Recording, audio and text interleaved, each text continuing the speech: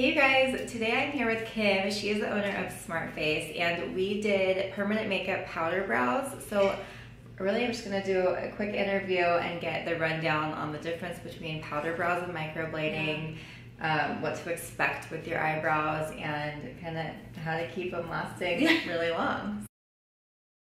So what's the difference between microblading and powder brows? So a lot. Microblading is it's the hair stroke technique, and it's done with a hand tool. So it's essentially a blade dipped in pigment, and then the pigment is scratched into the skin to create what looks like hair. So powder brows is not going to look like hair. It's going to look like you lightly just dusted on some pencil, powder, whatever you put on your eyebrows. And it's done by machine with a needle configuration to look just like dusted on makeup. Okay. So totally different looks, totally different techniques. So then how would you decide who gets which one? So personally, I honestly am doing mostly powder brow on most people. I feel like it ages well. It's the least invasive, but specific skin types cannot have microblading, in my opinion. For example, oily skin, severe sun damage, sensitive skin, very red skin, or large pores. But all of those skin types can have powder brows because it's less invasive. So there's just less trauma to the skin. I prefer powder across the board now. Okay. Do you ever do a combo where it's like powder and microblading? I do. I think it's really pretty, but I don't necessarily microblade any longer. I'm doing nano strokes. So no blade, needle to draw on the hair strokes. So again, it's less invasive, but you'll get that fluffy hair look. And then you just powder in the rest of the brow. Okay. Oh, neat. So does one last longer than the other? Oh, yes and no. It depends on the skin. So there's no way to guarantee how long it will last. So it depends on what the person's using on their skin, their age, their skin type, skin texture, oily, dry, all of that. So typically I would say powder brow will last longer, but you're always going to have that person who microblading will last longer than powder. Okay. It depends. But on average, powder brow will last longer in the skin without needing to be redone.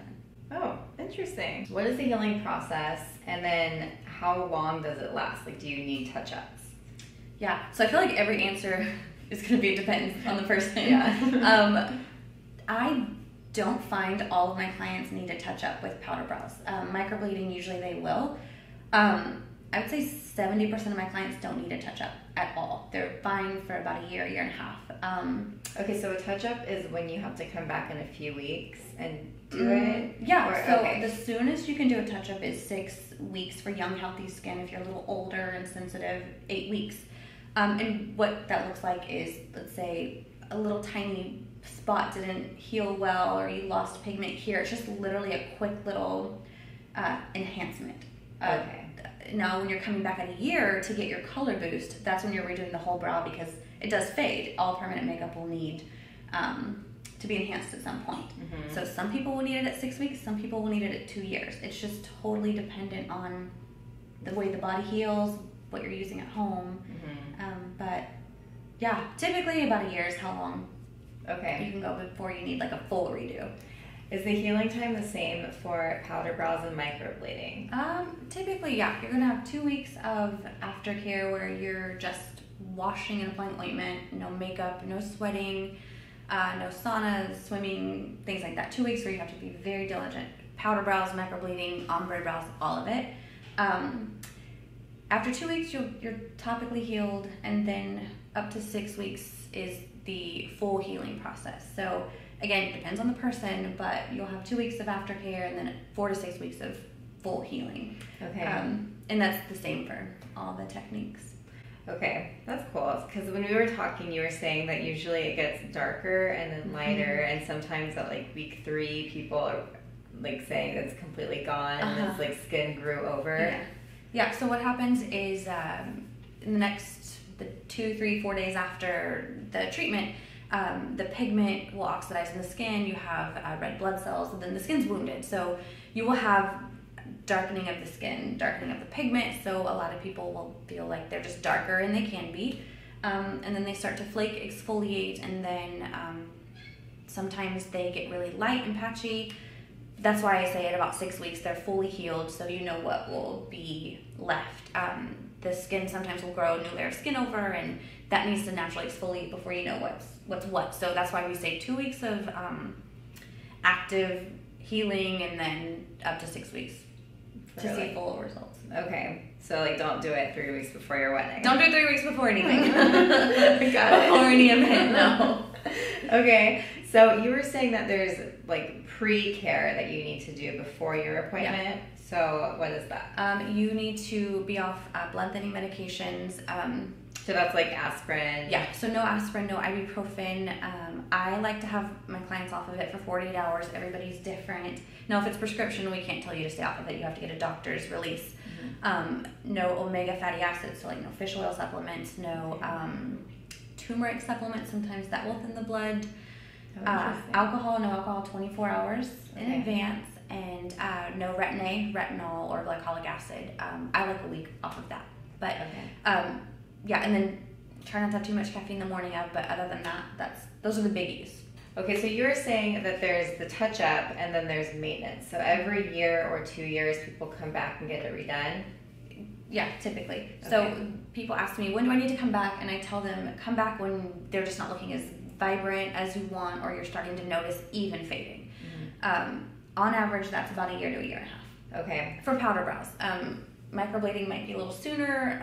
You'll just know when you're not seeing the full vibrant color and they're not looking as crisp and as vibrant as you want. Then you can come back. You can touch them up. Yeah. Okay. So do they turn red over time, like the old face makeup tattoo? They kind of turn red. There's always so there's no guarantees with permanent makeup. You just can't guarantee what the future will hold. Typically now, permanent cosmetic ink has come such a long way that it's not typical that will happen. It could, it's just not typical anymore. So yeah, permanent cosmetic ink has come a very long way. I use pigments that are modified to prevent that. So long as you're choosing the right color for your client, that shouldn't happen. And how do you choose the right color? You have to match the eyebrow hair. So, like for me, it'd be like black. Yeah, you would have dark brows. So, yeah. So you have to take into consideration their skin tone. Are they warm, cool, or neutral? And then the natural eyebrow hair. So all the time, blondes come in and they want darker eyebrows. So if you want darker tattoo, you're gonna have to tint your brows. Because if you have one color hair and your tattoo is different, it just doesn't. Oh, like the blonde on top of the dark. Yeah, it just looks fuzzy and it's not pretty. So that's another thing. You'd have to tint them, and then there's maintenance all the time. So yeah, brow hair match and skin tone. Okay, is how you choose the pigment. Okay, and then can you remove it if you hate it? Ooh, yes, you can remove it. It's not. I do removal actually. It's saline solution tattooed into the skin. It's a bloody process. It's not pretty, so you have to be very confident that you want permanent makeup, be confident in your artist, and be very clear on what you want. Somebody can't talk you into this. You know, I have a lot of people who come in like, oh, my sister said I needed brows from you. Like, do you want brows? Yeah. like, are you sure you want this? You can remove it, and I do remove a lot of bad permanent makeup, but like other people, it is like come back to you. It takes a long time. Yeah. So it's multiple sessions. It's scabby. It's bloody. So just be very sure of your microblading, permanent makeup, powder brow artist, because removal sucks. It just sucks. Yeah. So how would you pick an artist? Like if you didn't live in San Diego, because obviously if you live in San Diego, you go here. But like if you don't, what would you look for? I would look for training. There are so many 1-2 day classes for these techniques. So you want to know where your artist was trained, who trained them, how many hours they have, how many clients they've done. You want to see healed work. So not only the photos that they post that are beautiful right after, but healed results. And then you also want to make sure that they are following and that they're compliant with the local health department. So their info needs to be posted on their walls. They need to have all the info ready for you. So other than that, style, everybody has their own style. So when my clients come in, we talk about my personal style. I'm very conservative. Just make sure that it kind of matches. If somebody comes in, you know, wanting something that I don't feel would flatter them, I just won't do it. So questions, just ask a lot of questions. I like that how during the consultation, because we did a consultation before we actually did the appointment on Annie, and you drew them out and you said, this is what you're gonna look like. Yeah. Like, and you powdered them in. And So I freehand my brow design. I've been a brow artist I've been doing brows for 13 years. So wow. I like to freehand design. Okay. Based on your bone structure and where you grow hair. So her little brow bone in there starts to kind of curve right there. So, and she's got some growth here. So I would definitely kind of bring that brow out a little. Now, a lot of people want their brows, let's say, for example, if it bothered her that her brow started here and she wanted her brow all the way out to here, I wouldn't do that much tattooing. So we do have to stay within her hair. Yeah, so ideally, you could start it here, but she doesn't have enough hair to blend. So I'm going to start it here. Mm-hmm. And her curve is about here. Your arch is in the right spot for sure. And that's where her arch naturally is, so I'm really not going to mess with it. What I look for is what I call linkage in the eyebrow, where the hairs really connect and there's no fuzzy disconnection. So you have like your natural shape is pretty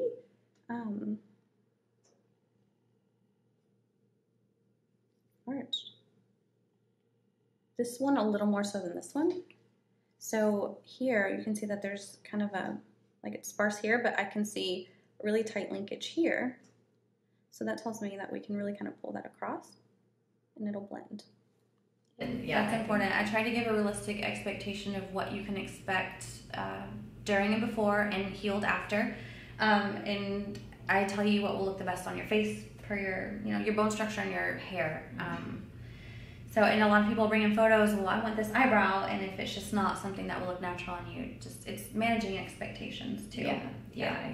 You have to manage the expectations and know that I'll never put something on your face that won't look flattering, regardless of what's trendy, you know?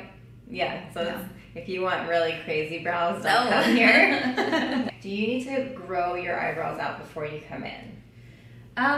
It depends. So I'll typically ask for a photo of the brow so I can see, and I'll tell someone if they need to grow in their eyebrow. If somebody's way over tweezed, like a lot of people have like a really over-rounded brow or have just tweezed the brow to death, I'll ask for about 4 to 6 weeks of growth so that I can see actually where the hairs will grow, because they can come in and not have hair, and I'll think it goes here, but then their hair grows in and it's growing all over. So I don't like to tattoo where there's not natural hair growth. So I do like to see growth. Shaping them, that also depends. So if somebody has, like if you came in, like your shape is very structured and defined, I wouldn't have to have your brows shaped up. But if somebody comes in with just crazy, no cohesive shape, then I'll wax their brows about 5 days before. Okay. Or I'll tweeze them, or I'll shape them. I want to do it myself. So 5 days before. So do you always do a consultation before the first appointment? There's always a consultation. It's not always separate. Okay. So you could do same day treatment. You can do same day. Like did all the rules, like no acids, no retin-A, all that. Okay. Yep, exactly. Cool. Okay, so after you get your brows done, like what is the aftercare? Aftercare is pretty simple. Now I'm speaking for powder brow. Microblading is different. So microblading, everybody has their own technique, so we'll just kind of talk powder brow because that's what I do the most of. You're going to blot your eyebrows for every 30 minutes for about 2.5 hours after the treatment. Okay. And after that, you do nothing for a full 24 hours. And then you're just going to wash them twice a day with antibacterial soap. And then I'll give you ointment to take home. So I provide you with After Inked. It's designed for permanent makeup to help heal. After Inked? After Inked, yeah. It's really good stuff. So I give you that to take home, and then you just do that twice a day after you wash your brows. That's it. You definitely don't want to take hot, steamy showers. You can't sweat or heavily exercise. But yeah, it's okay to shower as normal. You just don't want to stand and like get the water, all over your face. Yeah. But yeah, they're super easy to take care of. So is it painful? It depends on the person and your pain tolerance. I numb my clients. From what I see, no, it's not painful. Most of my clients are asleep, so I have to wake them up. I would say some people will say they feel a little discomfort, but I would not say painful, no. Yeah. I like your process because what she does is she takes the tattoo. Do you call it a tattoo gun? It's a tattoo gun. Yeah. Okay. So she takes the tattoo gun and runs it over the brow first, which opens up the skin, and then she pats on. It's the lidocaine. Yeah, it's lidocaine epinephrine. So once the skin's broken, just barely graze the surface of the skin, just enough to get the numbing agent in. You start to numb right away, and after a couple minutes, you should be comfortable. And every pass I do, I wipe the pigment and then reapply numbing. So I continually make sure that you're comfortable, but even the first initial scratching of the skin, most people say it's not comfortable, uncomfortable. It's not. Most people say it's not uncomfortable. Okay, so is there a risk of scar tissue? Not if done properly. No, not with powder brows. Microblading can build up scar tissue over time. You can only do it a few times. Powder brow, there's no scarring, no scar tissue. Okay, because it's not going as deep. Yeah, so it's not as just- invasive. It's very superficial. Oh, cool. Yeah. Okay, and then how much does it cost? $3.99. So each new session is $3.99. Touch-ups are $100 between 6 and 12 weeks. And after that, they start at $150, just depending on what you need. So we don't include the cost of the touch-up because you might not need it. So we don't want to include it. So because some places will include the touch-up cost in With the initial. Exactly. And so if you don't need touch-up in 6 to 8 weeks, Then you don't need it. And I used to include it. And it was $700, and it was the initial appointment and the touch-up. But then I started to find people didn't even need a touch-up. Mm-hmm. So like I don't want to charge someone for a service they don't need. Yeah. So we just charge per appointment. Okay, and then so if they come back, like let's say they came every year, how much is the 1 year mark? Currently it's $250 Okay. For the 1 year color boost. Now, Which that's like I feel like because how much is a wax? brow wax $44. 44. So. But you still come in for your brow wax too. Oh, you do. Oh, because you still have hairs. Yeah, that your grow hair, outside of it. and everybody has asked that. Do I still need to come in for brow maintenance? And that, again, it depends. Because maybe now you have a shape that you can follow with Exactly. tweezers, so So you some might people have save that. money. Yeah, exactly. Or some people, they'll still come in and it's just like normal eyebrows. Mm-hmm. So if you want to come in for brows, you can. You don't have to. Okay, cool. Thank you so much, Kim. It was Thank so you. informative. I love having you. It was so fun. It's always fun having you here. Thank you.